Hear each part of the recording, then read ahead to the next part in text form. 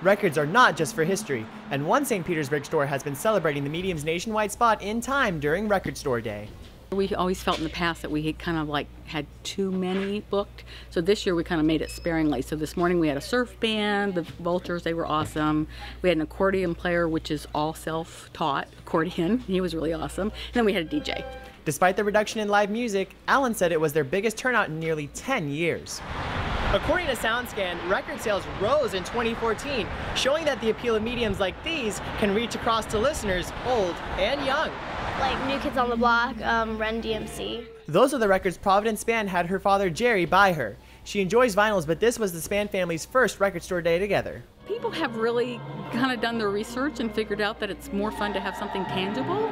So I think some people have slipped away from digital, and then they slipped away from compact disc, and now they've come to vinyl. And once they start with vinyl, they stick with vinyl because they realize how good it is. Reporting for Broadcast News, I'm Chris Lemus.